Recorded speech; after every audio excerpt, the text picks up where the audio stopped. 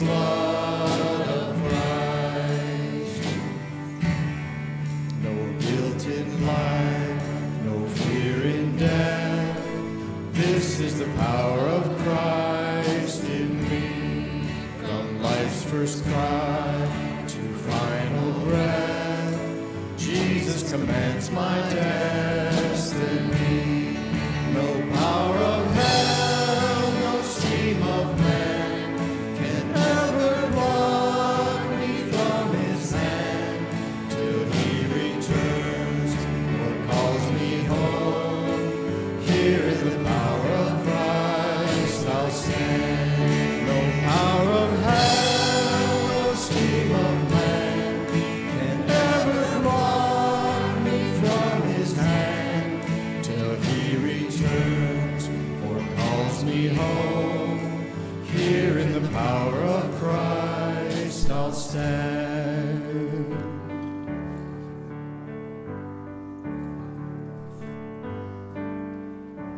Amen.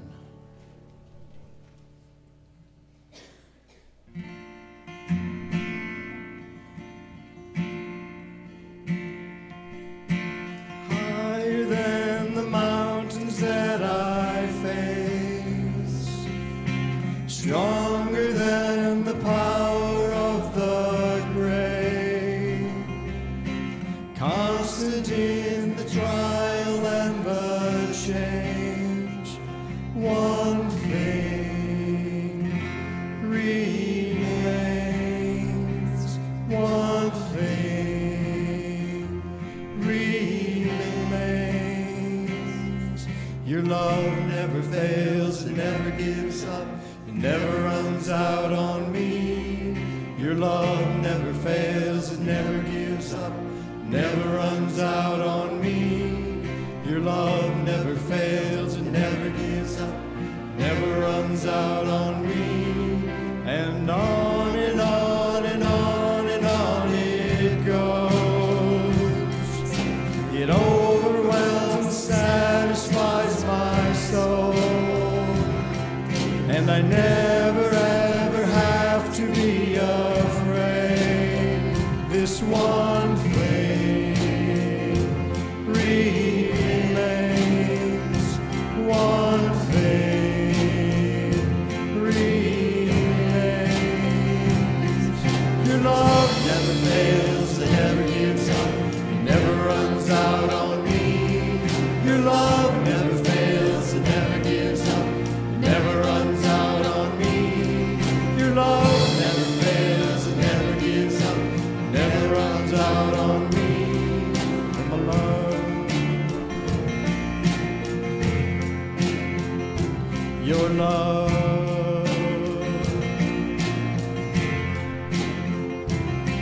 In death, in life, I'm confident and covered by the power of your great love. My debt is paid, there's nothing that can separate my heart from your great love. Your love never fails, it never gives up, never runs out on me. Your love never fails, it never gives up, never runs out on me. Your love never fails, it never gives up, never runs out on me. Your love, your love.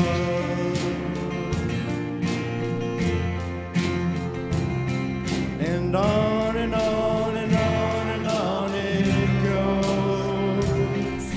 It overwhelms, satisfies my soul, and I never ever have to be afraid. This one thing remains, one thing remains. Your love never fails, it never gives up, never runs out on me.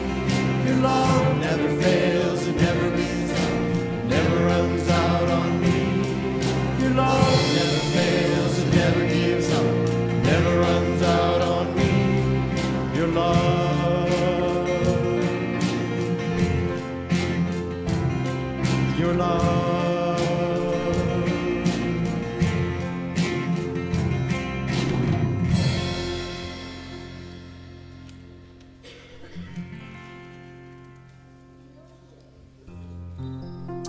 my strength when I am weak. Jesus, Lamb of God.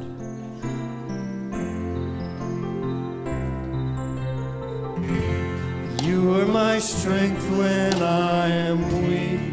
You are the treasure that I seek. You are my all in all. Seeking you as a precious jewel, Lord, to give up I'd be a fool. You are my all in all. Jesus, Lamb of God, worthy is your name. Jesus, Lamb of God, worthy is your name. Taking my sin, my cross, my shame, rising again, I bless your name. You are my all in all. When I fall down, you pick me up. When I am dry, you fill my cup. You are my all in all. Jesus, Lamb of God, worthy is your name. Jesus, Lamb of God, worthy is your name. Jesus, Lamb of God, worthy is your name. Jesus, Lamb of God, worthy is your name. Worthy is your name.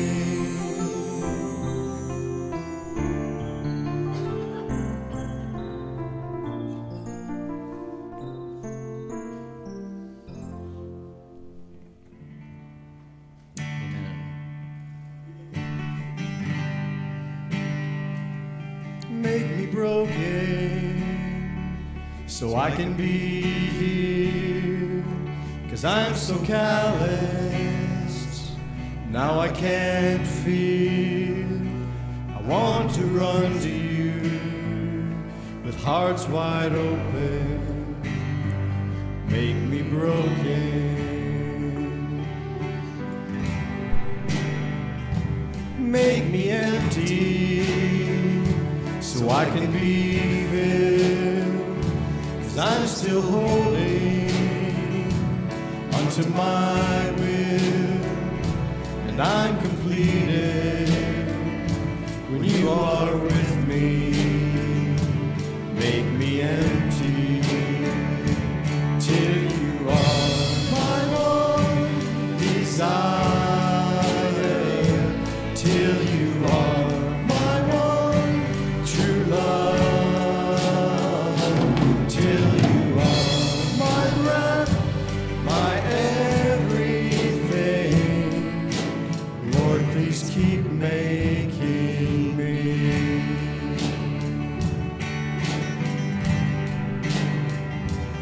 Make me lonely so I can be yours, till I want no one more than you, Lord. 'Cause in the darkness I know you will hold me. Make me lonely till you are my one desire, till you are my one true love, till you are my breath, my everything.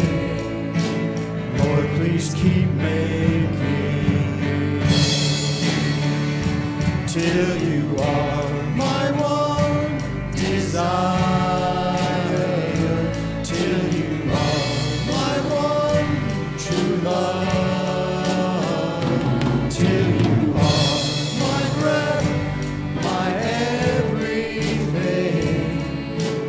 Lord, please keep making. I know you'll keep making. Lord, please keep making me.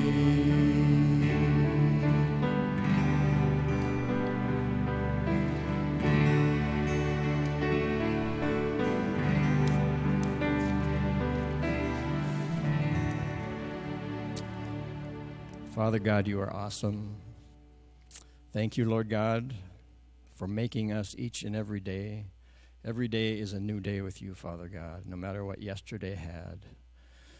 Today's a new day, tomorrow will be another day, and you're still making us, Lord God, to be like Christ. Help us to follow him in what you do and praise you. In Jesus' name, amen. You may be seated.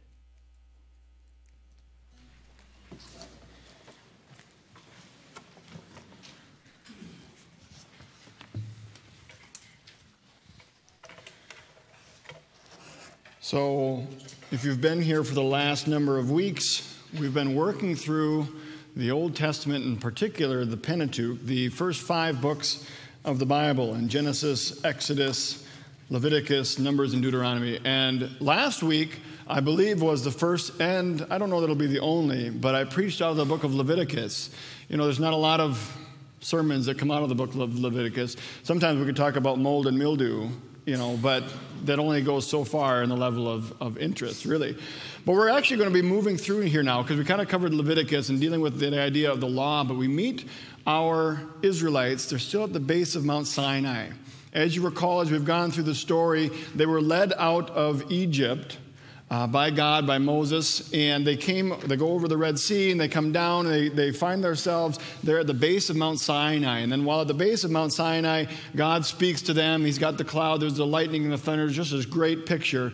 Well, they stay at this base of this mountain for almost a full year. And in this process, through some of these instructions that God had given to Moses, they create things. They create the tabernacle.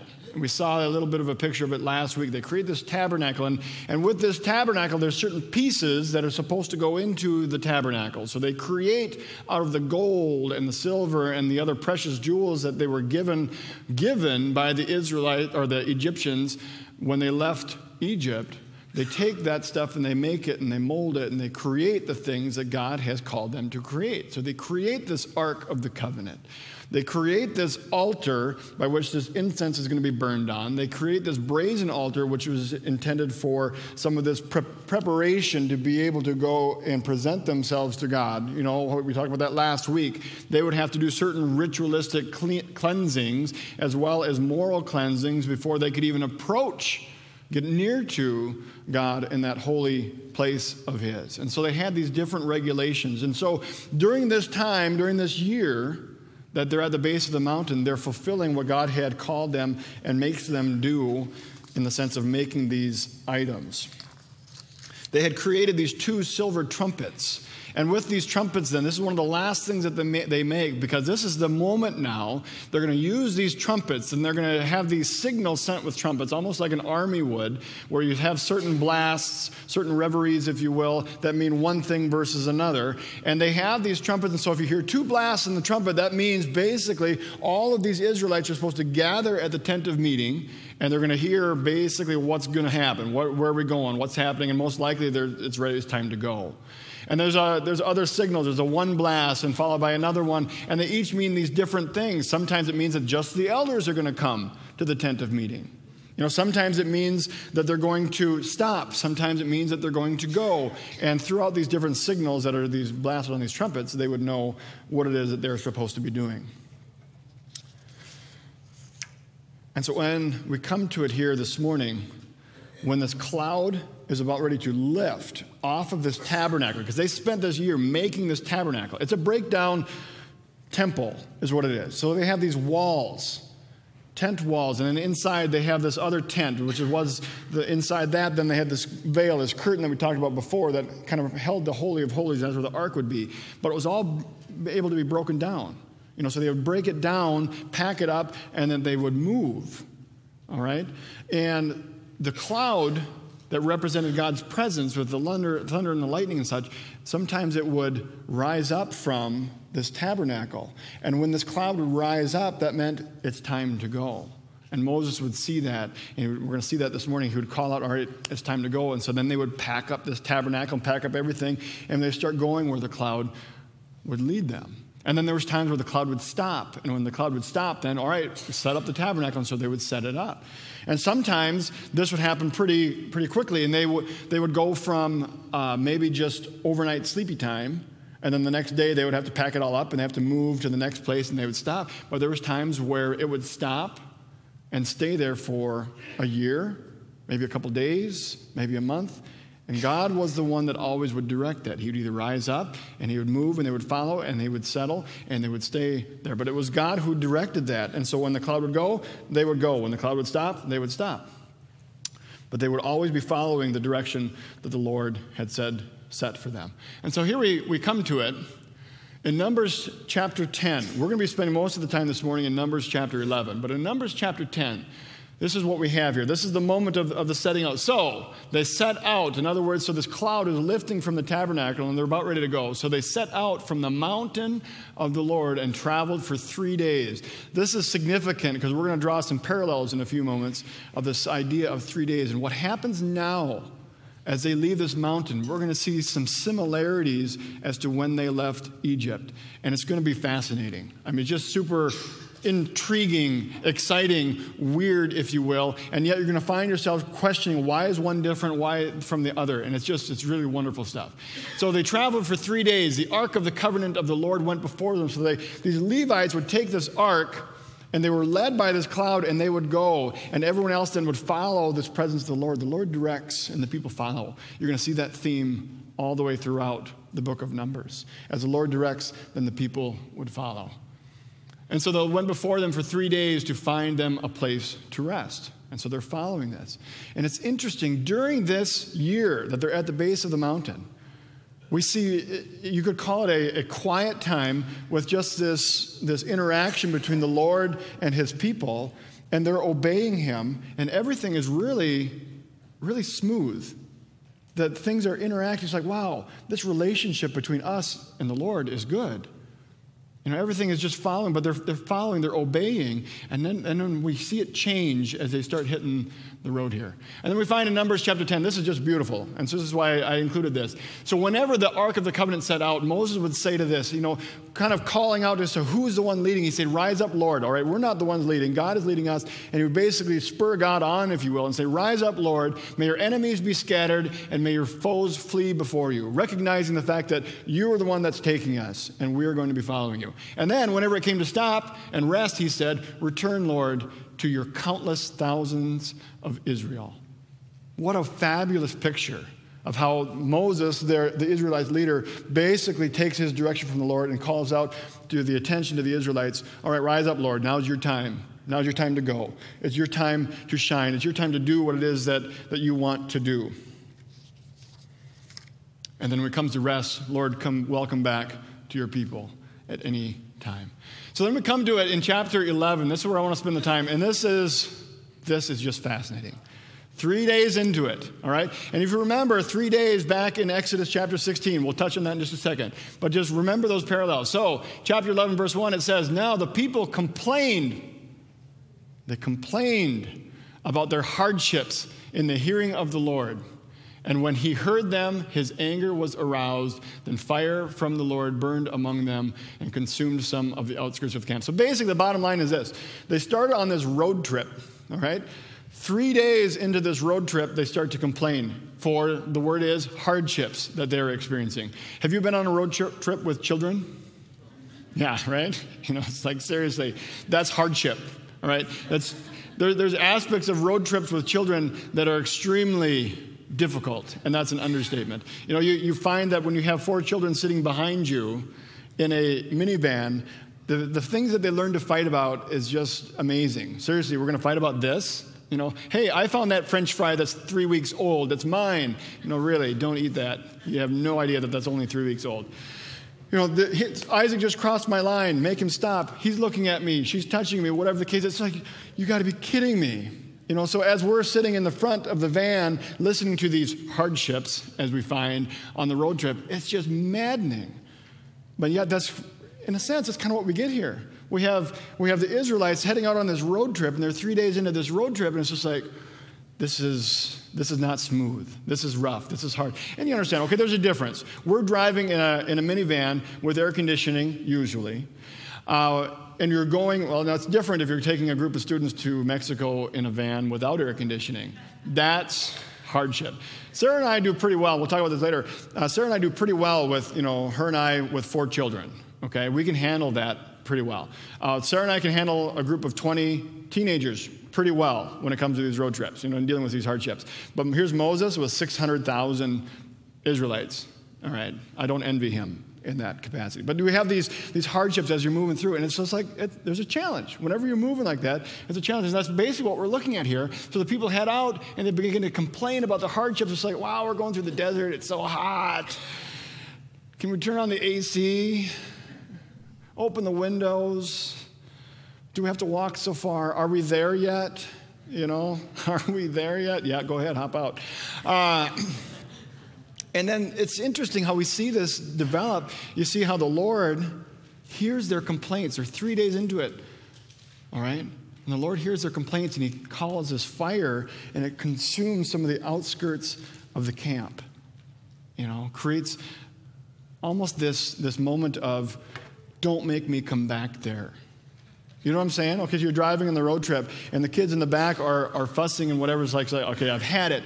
Don't make me pull this van over and stop. And that's the image that I get with this idea of the fireworks. God sends this fire around. He basically consumes the outside of this camp.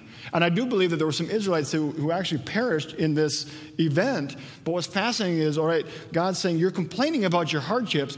He calls on the fire and gets their attention. Check it, okay?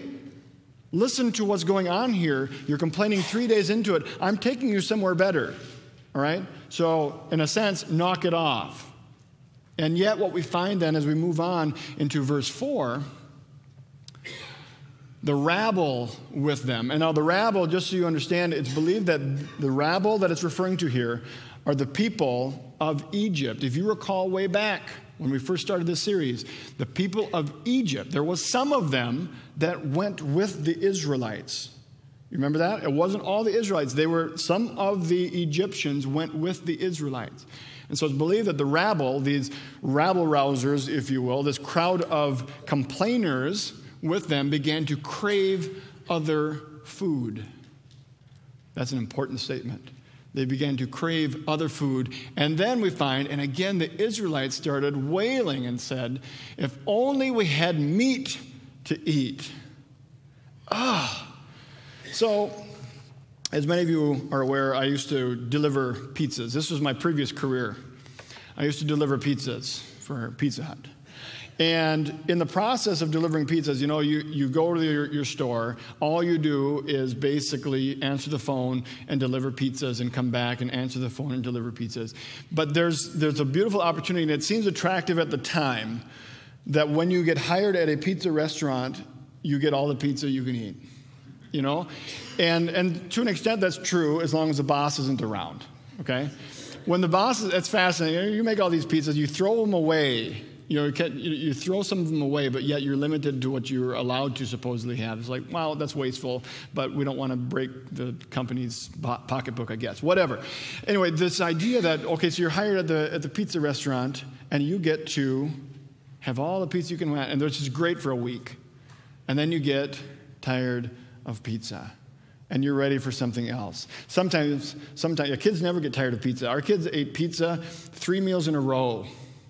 Okay, it wasn't really. We don't count breakfast. 3 meals in a row this last week one time. I know, they love it. But there's this reality that you kind of get sick of it. So what we would do at Pizza Hut is we were down in Excelsior, and so right next door, here was our restaurant, right next door to us, same adjoining strip mall, they would cater yachts or boat trips, tour trips on Lake Minnetonka. And sometimes we would offer a trade. And so we would get chicken cordon bleu while they got pizza. And they liked it, and we liked it. Sometimes we would trade with Haskell's across the street, and we'd get burgers and fries, and they would get pizza. You know, this was like, wow, something different that we get to eat. And then they would send me off on a delivery, and I'd come back, and it was all gone. But you see, sometimes if you eat the same thing over and over again, you find yourself, all right, I've had enough pizza, and I'm ready for something different. And it's kind of the picture that we're getting here with the Israelites. They are ready for something different.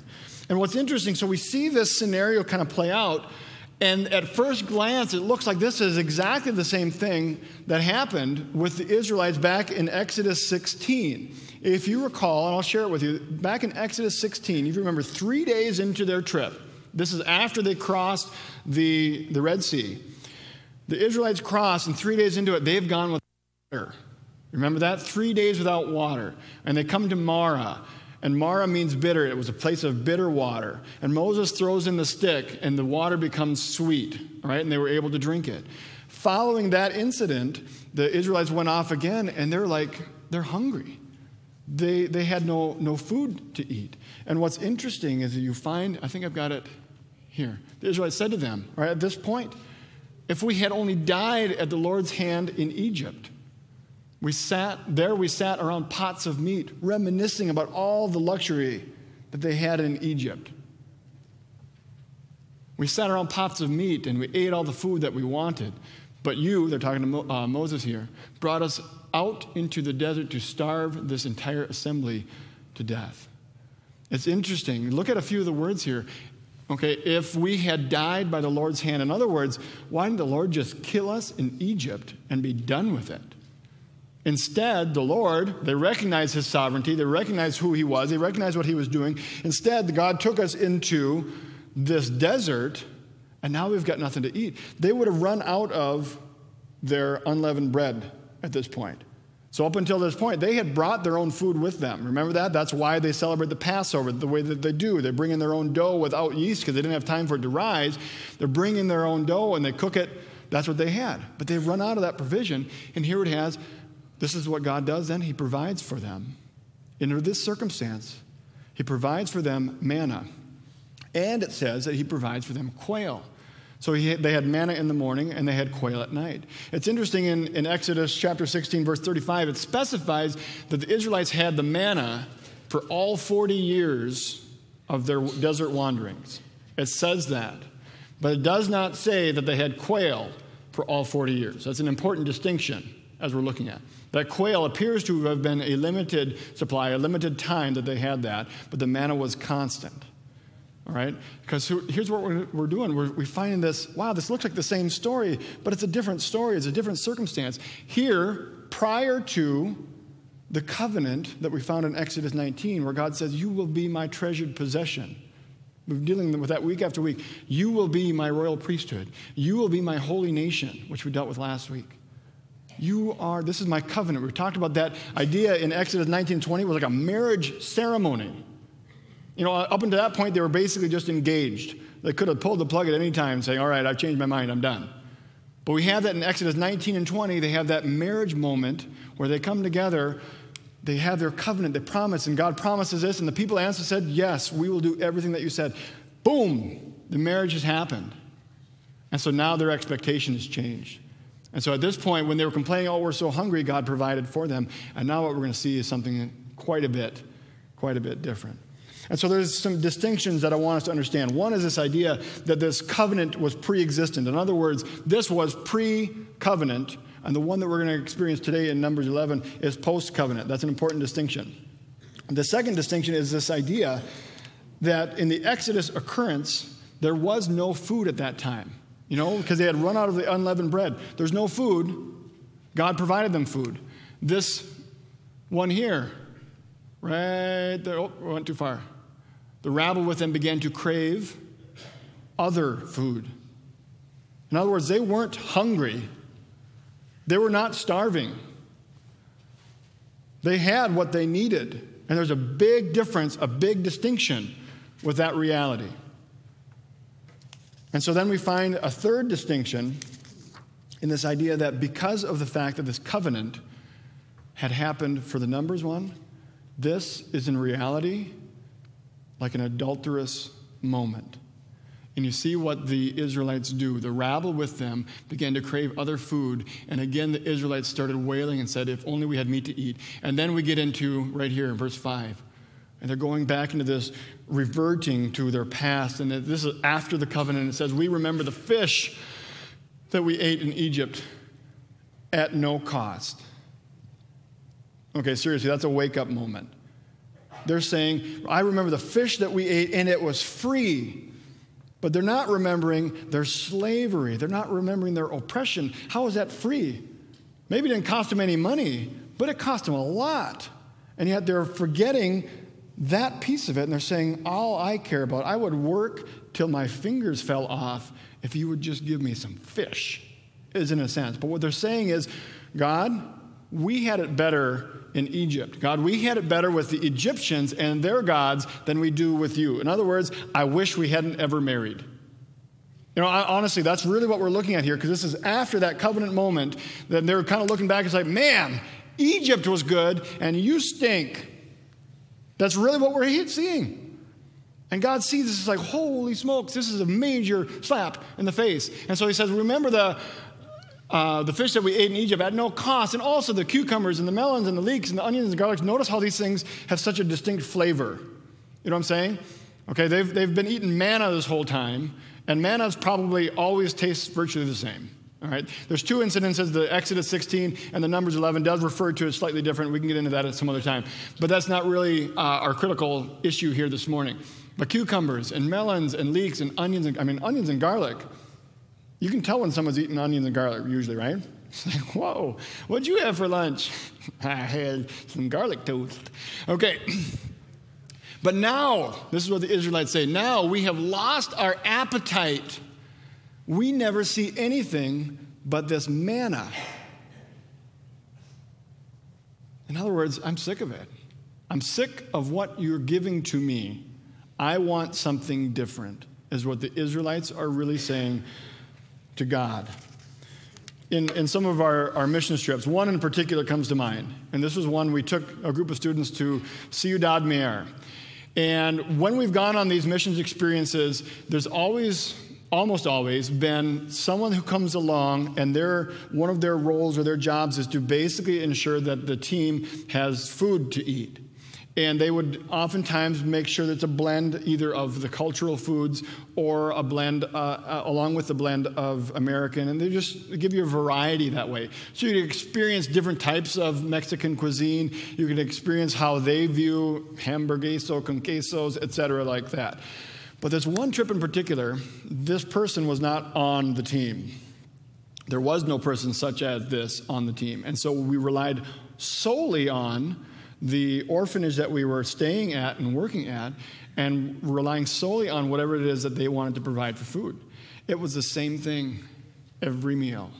I mean, I'm not kidding. Every meal. Breakfast, lunch, supper, it made no difference. And it was refried beans and eggs. Every meal. And I'll tell you this, I was choking it down by the end of the 10 days. I mean, I was so ready for something to be different. I was choking it down. When I say choking, like I couldn't breathe, okay? It was rough, but the reality of it was, did we have food? Yes, we did. Did I want something different? Absolutely. And had you lost your appetite? It's like there wasn't a lot of motivation to go to lunchtime. There wasn't a lot of motivation to go to supper when that's what you knew what was going to happen. And so I can relate. I can understand what the Israelites are saying. I can understand what they're getting at. And as we go on and we see this interaction, we have this troubled, and I talked about this just a little bit before. You have this hardship that comes on the Israelites, and you have Moses leading the people. And you have Moses see him almost as this father, this parent, and he's got 600,000 people who are basically ready to skin him alive and say, we need something to eat. And Moses is like, whoa, I can't handle this. And he approaches God in verses 10 and 11 and says, I need some help, okay? I need you to help me here because these 600,000 people, I can't handle them. I could maybe take one or two of them before they got the best of me, but I can't handle 600,000 people who are mad at me. In other words, he's saying, God, you have to do something. And he asks this question in verse 13, in Numbers 11:13. Notice the contrast here that we find in Mark as well. So in Numbers 11:13, this is what Moses says, where can I get meat for all these people? They keep wailing to me, give us meat to eat. And Moses is looking around in the desert. I got nothing. There's no meat here. They're going to kill me, maybe eat me, is really what perhaps could happen. And notice in Mark 8:4, what a beautiful contrast when you look at the Gospels and what Jesus Christ, while he's here, his disciples, as Jesus said, well, you give them something to eat, is what he said. He's about ready to feed a multitude of people, about 5,000 people. And Jesus says to his disciples, well, you give them something to eat. Because they had just said, well, what are we going to do with all these people? Send them home so they can eat something. Jesus says, you give them something to eat. And their answer is, where in this remote place can anyone get enough bread to feed them? We got nothing. What an amazing picture that we have thousands of years before, where Moses is in this position where I got nothing to provide them to eat. They're ready to hang me. And we see this situation here where Jesus calls them, you give them something to eat, and the disciples, I got nothing. And in both cases, we see a God who provides food, but it's fascinating in the way that we look at it here. An interesting contrast here, too, is we could pull in John chapter 6. And in John chapter 6, very similar situation where Jesus just fed a multitude of people. He refers to himself, he says, I am the bread of life. He is the one that provides the food, the satisfaction. He says, I am the bread of life. So we find then in verse 14, which I don't have up here. That's okay. But Moses needs help. And so God's going to send him this help. All right, so he calls on these elders. Basically, God pulls in 70 guys, 70 people. It's believed that these 70 people could very well have been the initial starting point of what got to be known as, I just lost the word now, the Sanhedrin. Okay, so we find when Jesus refers to, they had these 70 elders, if you will, in the Israelite history. It's believed or thought to possibly be true that these 70 elders that God brings to Moses to help him with these 600,000 people could have been the beginnings of the Sanhedrin. So he calls to these 70 people, and then God comes down on them in his spirit, and they begin to prophesy. And it's just an interesting piece. We're not going to spend a lot of time on it. It's a very interesting piece as you read through Numbers 11 there, where Joshua comes to, is it a Joshua, right? Yeah, Joshua comes to Moses and says, oh, there's two guys that didn't join us over here, and they're prophesying too. This is not okay. You have to stop them. And Moses basically says to Joshua, says, well, here's the thing. What are you jealous for? Are you jealous that I'm not getting the attention? In other words, refocus here. Who's really important? If God wants to make someone prophesy, God's going to make them prophesy. Let them prophesy. It's fascinating. Okay, then we get into verses 19 and 20. And so this is God's answer to the Israelites, and they're complaining. They're saying, oh man, Egypt was so awesome. Remember we had that fish, and we had those cucumbers, and we made that fish cucumber salad? You will not eat meat for just one day. Well, this sounds good. You know, the Israelites, bonus, he's not just giving us meat for a day, all right? And he says, or 2 days. Wow, it's going to be more than 2 days, or not even 5 days. This keeps getting better and better, right? And so he says to the Israelites, 10 or 20 days? No, but a whole month, you're going to get food. You're going to get meat to eat for a whole month until it comes out of your nostrils and you loathe it. It's like, wait a minute. That was going real good there for a while. But the last part I'm not quite so keen on, because you have rejected the Lord. In other words, you've taken what God had provided and you said, this isn't good for me. This isn't what I want. I want something different. Thanks, but no thanks. And I think we're going to see that next week as well. There's this arrogance like, you know, God, you gave me something. I'm not really hungry. But this is, it's manna. I want something better. And God, who has just given them and provided for them, and there's this bigger picture that they're totally not seeing, and we're going to touch on that in a moment. Because you have rejected the Lord who is among you, and have wailed before him, saying, why did we ever leave Egypt? So he's going to give them meat to eat. And then The Lord answered Moses, is the Lord's arm too short? This is Moses' question, but where am I going to get this food? You just promised them, in other words, God, you just promised them meat. And I don't think this is really a question so much, Moses to God saying, all right, how are we going to do this, as much as like, just so you know, this is all you, okay? And so Moses asks him the question, how are we going to do this? What's going to happen? And the Lord answered Moses saying, is the Lord's arm too short? I just love that phrase. Is there anything that God can't reach and take care of? Is God's arm too short that he can't handle whatever you're dealing with? Now you will see whether or not what I say will come true for you. And then we find a wind. Oh, I'm a little ahead of myself. We find this wind. I know, you're going to see that in a second. Just hang tight. So what? That looks so much better than you. Okay. That's right. I got a picture of me too. So we have this wind. God sends this wind that comes up. And this wind blows in these birds, this quail. And it talks about this quail basically spreads out for a full day's walk.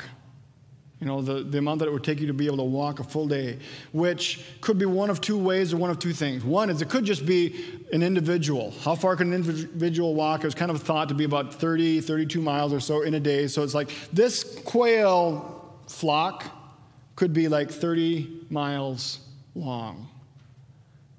Or it could have been shorter, because if you'd taken all 600 Israelites, it wouldn't be, you're not going to go 32 miles with 600 Israelites. And it could be as short as 10 miles. So anywhere between 10 to 30 miles worth of quail. And it says it was 2 cubits deep. That's like a meter, okay? 2 cubits would be about a meter. That's a lot of birds. You ever go pheasant hunting? That wouldn't really be called hunting, would it? Okay? There's sometimes in this part of the world, the quail is abundant, okay? And it's seasonal, and I think what we're looking at here is somewhat seasonal too, but they would, in fact, they'd get so thick where you could get them with a broom, you know, where literally you swing your broom, not like a bat, because usually there's just one bat, and they're really hard to find and hard to get at. But you could knock the quail down, but it says that there's so many quail, and the Israelites just go crazy over the quail. So this is the closest thing I could come. Well, except for Alfred Hitchcock, the birds would probably be totally similar to this. But so Chris and I, this last week, I was invited to go to a field trip on Friday with her and her second grade class. And so we went, and they have, this is at the Safari North, up north of Brainerd, and she's got a couple of birds there on a stick. You can buy these sticks, and you hold the stick out, and they have all these parakeets that come in and land on your popsicle stick and eat the seeds that are glued onto the stick. It's fascinating. There's a lot of birds in there, and I wouldn't be lying if I wasn't afraid of getting, dropped on once or twice. I did not, but I got out of it as quick as I could. Anyway, so this is two birds that perched on Carissa's stick there. And then she couldn't hold it. It got to be too heavy, and so then she handed it to me. And then I have, there's like 8 birds, and they're all fighting over it. But this whole area, how do you say that? This bird area, I just totally switched it. This bird area was just filled with these birds. They were all over the place. And we even had one land on Chris's friend's head. I know. I'm just glad it didn't nest or lay an egg or something like that. But that's why she's on there. I just took a picture. But it's fascinating when you see all these, and that was a lot of birds. And it has nothing, it's nothing compared to what the Israelites experienced here when you have 10 to 30 miles and a meter deep of quail. And then their reaction, the Israelites. So they began to basically attack these quail and kill them and start to eat them. I'm hoping they're cooking them first. I don't know that. But they began, and they're just devouring on this. Have you ever eaten something that didn't sit well with you? It's interesting. I'd coached wrestling for a number of years, and there was one year where we had made the state wrestling tournament. There were several, but the one year in particular I'm referring to, and roughly about a 145, 152 pounder. They go without eating certain things through most of the year, or even quantities. We get to the state tournament, and at the state tournament, you have daily weigh-ins. Well, there ends up being inevitably, in any wrestling season, a final weigh-in. And it happens, I would say, 80 plus, 85% of the time, where after that final weigh-in, you find a loss of self-control with this person who has deprived themselves of some of the things that they like to eat. And our 145-pounder, 52-pounder, he overdid it. And his body was not ready to overdo it. And he got sick and couldn't wrestle in our final dual meet that night. I mean, it was unfortunate for him. And that's what we see here, where you see the Israelites. And before this quail, they're just gorging themselves, and they have had nothing to eat for over a year than just manna. And suddenly they've gorged themselves on this quail. And while the quail is still between their teeth, they're getting sick. Their bodies are not in a position to handle this. Do you think God knew what was best for them? I mean, do you think there was a reason where God had said, I'm giving you manna, and manna will sustain you? I know it's not variety, but this is what you need right now. This is what your bodies will react well to. Do you think God had an idea that what he had in mind was good and not just something minimal? And suddenly, you want meat? Okay, there you go. Have at your meat. Oh, that meat really made me sick, man. It's like, wow. God knows everything. And he does it because he wants what's best for us.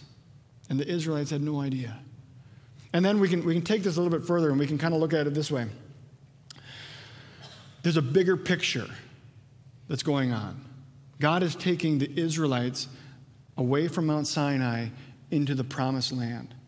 And have you ever stopped to really think on how this story that we just talked about this morning, not only how it relates to us, but how it's part of our story? Because you got to realize that what God is doing here with the Israelites that we're reading about their history, is really our history. I know we're not Israelites.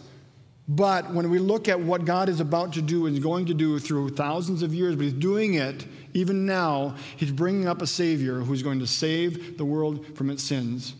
We are affected. We are directly tied to this story. I mean, do you see that? Do you think God had the best in mind for Israel when he gave them only manna? Do you think God had the best in mind for them when they enter into the desert, leaving Mount Sinai? He's taking them to the promised land. We're going to see that next week where they come to the threshold. He's doing that for them because he's got what's best in mind for them. Do you think God had your best in mind even while the Israelites were in the desert? Because that's our story. This is exactly our story. God had your best in mind as the Israelites were crossing the desert. Because it's through this nation that he has established that he's going to bring about Jesus Christ. And do you think God had your best in mind as Jesus hung on the cross? I think so. Do you see that? This is our story. Not just that we can relate to, but it's part of us. So I want you to see in the New Testament, Paul writes this. There's this idea. And we see what the lessons that the Israelites learned, or at least should have learned, and what we can learn from that, but also this idea of who we belong to. In Philippians chapter 4, Paul writes it this way in verses 10 through 13. Paul says, I rejoiced greatly in the Lord that at last you renewed your concern for me. Indeed, you were concerned, but you had no opportunity to show it. Verse 11, I am not saying this because I am in need. This is the important part. This is Paul, for I have learned to be content, whatever the circumstances. I know what it is to be in need, and I know what it is to have plenty. I have learned the secret of being content in any and every situation, whether well-fed or hungry, whether living in plenty or in want. And then he says, I can do all this through him who gives me strength. Our culture is so opposed to you being content. You know what I'm saying? Our culture does not want you to be content. Despite the advertisements that you see, they make you think that this is what we want for you. We want you to have this and this so that you can be happy and content. That's the message that's conveyed. They don't want that. Our culture wants you to be discontented. Because when you are discontented, you find yourself wanting. Our culture wants you to want. It's a reality. I'm sorry that it's a reality, but it's a reality. Our culture wants us to be in want. Jesus wants you to to find contentment. He wants you to find that He is enough. He wants you to find that despite the fact that you're going through hardship, because I know that there's some people in this room who are going through immense, difficult hardship. I know it. I could name them by name. I'm not going to, but I know it. And that's so hard, and it's so hard for me to see it, and I'm so sorry that you have to go through it. But the reality of it is every one of us is going to face some form of hardship. Some more difficult than others. That's a reality, okay? But even through these hardships, God's gospel will go forward. It's through the hardships of the Israelites going through the desert that blessed us because we have a Savior that came through Israel. It is through the apostles' hardships. Many of them were killed and persecuted for their faith. It is through their hardships that we have the freedom that we do in Christ. That we as a church exist because they planted the church. It is through their hardships that we're blessed. And I know this as well, that many of the ones who I'm thinking of who have gone through and are going through immense hardships, even in this room, the gospel has gone forward and people have been blessed.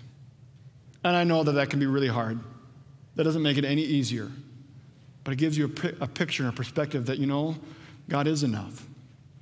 Maybe I'm only eating manna, but that's what He has for me right now. Maybe I'm traveling through this desert and it's dry and it's just really hard. I can't handle this. And we want to just complain, and I understand that.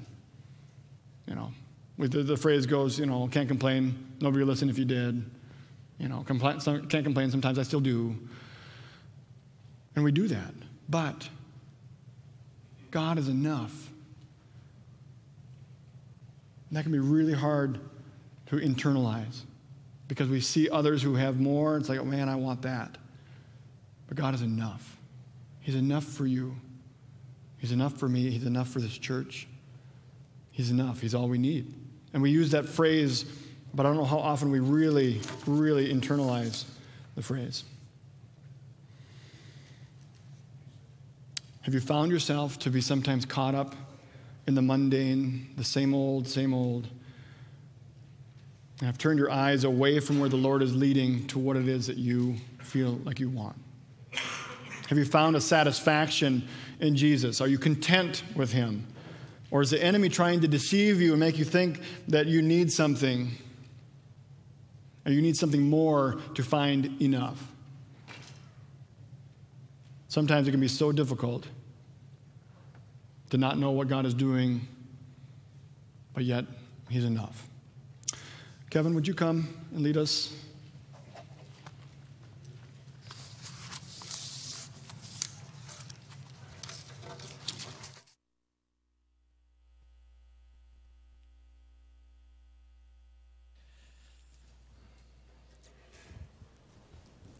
We have a good Father.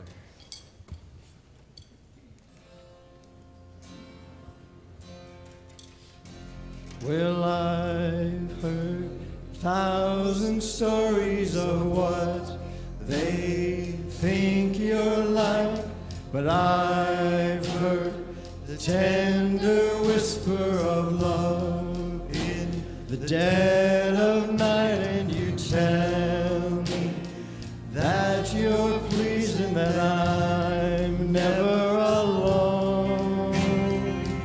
You're a good Father. It's who you are. It's who you are. It's who you are. And I'm loved by you. It's who I am. It's who I am. It's who I am. Oh, I've seen many searching for answers far and wide, but I know we're all searching for answers only you provide, 'cause you know just what we need before we say a word. You're a good Father. It's who you are. It's who you are. It's who you are. And I'm loved by you. It's who I am. It's who I am. It's who I am. You are perfect in all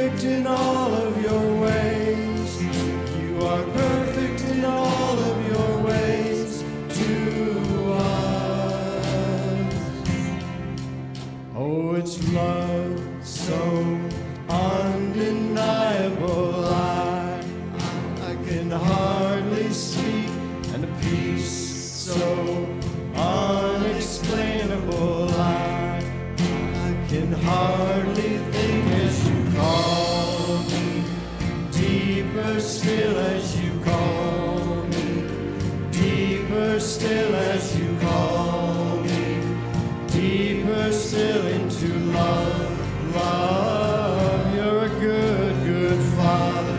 It's who you are, it's who you are, it's who you are, and I'm loved by you. It's who I am, it's who I am, it's who I am. You're a good, good Father. It's who you are, it's who you are, it's who you are, and I'm loved by you. It's who I am, it's who I am, it's who I am. You are perfect in all of your ways. You are perfect in all of your ways. You are perfect in all of your ways to us.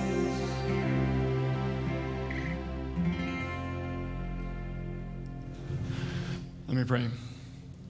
Lord, we thank you that you have given to us enough, that you care enough for us, that you had this all planned out in advance to save us, to provide Christ, our Savior, Sanctifier, Healer, coming King. So we glorify you this morning because you are enough. In Jesus' name, amen. So may you go and know that he is enough, that you have enough, and that you can relish in his goodness.